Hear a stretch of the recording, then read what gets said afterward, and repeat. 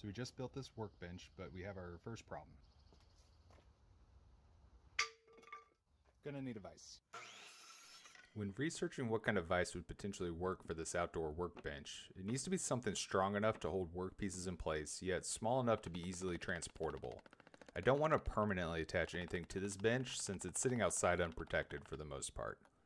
I saw a build that 3x3 Custom did on their channel, building a Moxen Vise that clamped to the workbench, and thought that would be a good solution to use here. So that's the direction we are heading with this build. I did watch a few other videos on building this type of vise, and almost all of them centered around buying a kit to get bolts and hardware. We're going to go in a bit of a different direction and build this one here for under $10 using some scrap 1x3 and two 6-inch full thread bolts with nuts we bought at a local hardware store. We need one board that's 20 inches long for the back and another that's 16 inches for the front.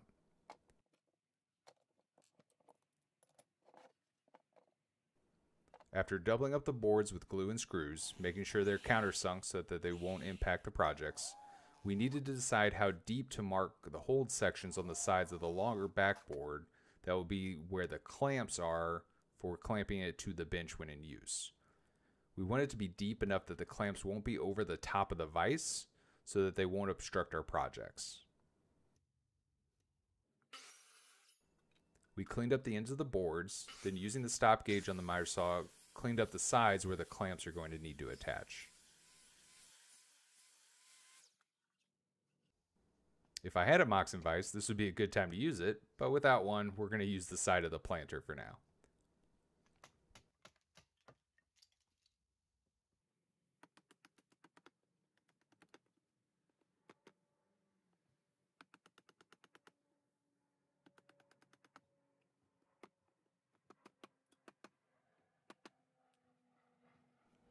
Double checking that the cut is deep enough, looks good.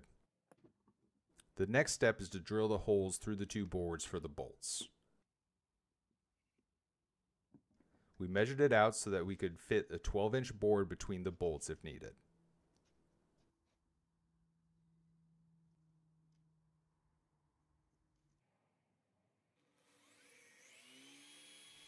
This Fastener bit was having trouble getting through these boards, so after getting through the first board and getting a mark into the second board, it took them apart to finish drilling the second board.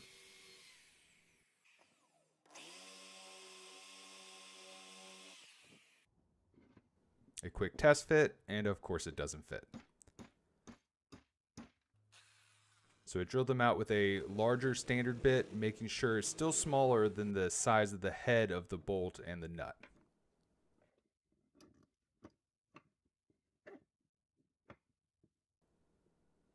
And now it works, moving the two pieces freely. To sink the nut into the wood, I put it on the bolt and held it against the wood to mark the outline. I then chiseled out that area to the depth of the nut. It's important that this still be a tight fit so that the clamping action works and the nut doesn't spin freely.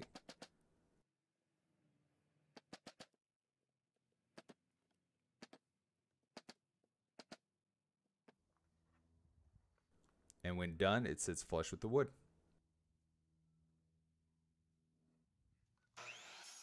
Now the bolt side still needs a handle. I went with a basic rectangle knob, making sure the height of them will still be under the top of the vise like the clamps. Once the hole is drilled, it's the exact same exercise as the nut. Mark the outline of the head and chisel it out.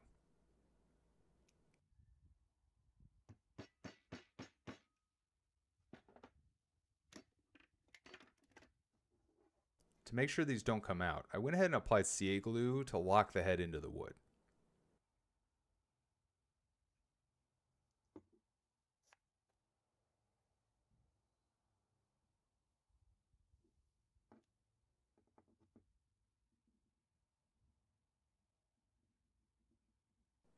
A quick spray of the accelerator and it's good to go.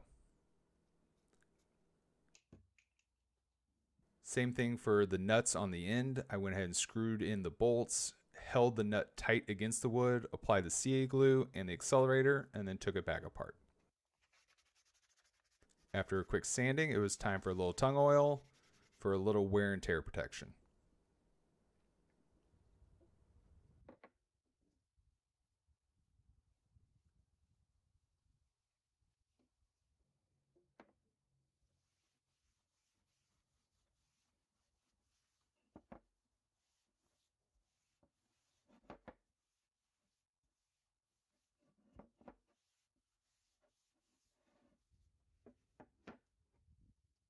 While doing this first project on the workbench, it was apparent it needed a little more bracing. With an extra 2x4, I went ahead and added a brace to the front to sturdy it up and add some clamping support, screwing it into the legs and directly into the top.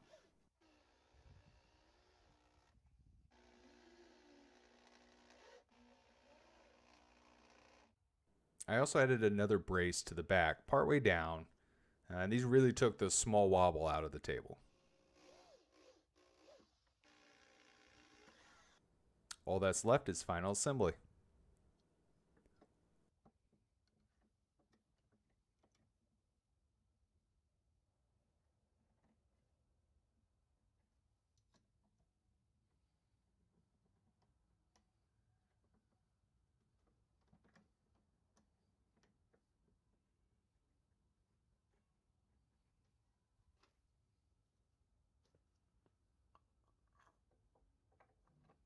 The one downside to these standard bolts is that they do have a rather fine thread pattern, so they do take a while to spin in. It does have a lot of clamping power, as you can see here. The one side is able to hold the entire assembly in place easily.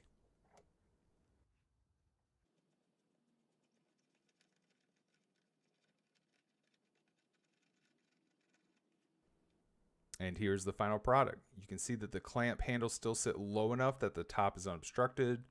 And the extra bolts come out the back here, so there isn't extra hardware up front you could accidentally bump into. That is a flaw I saw with some of the kits out there. You can see that the threads are really only a pain the first time setting the gap. Once you have the size set, it only takes a turn or two to loosen the piece up to move it around if needed. This clamp can hold a piece 12 inches wide and up to 3¼ inches deep.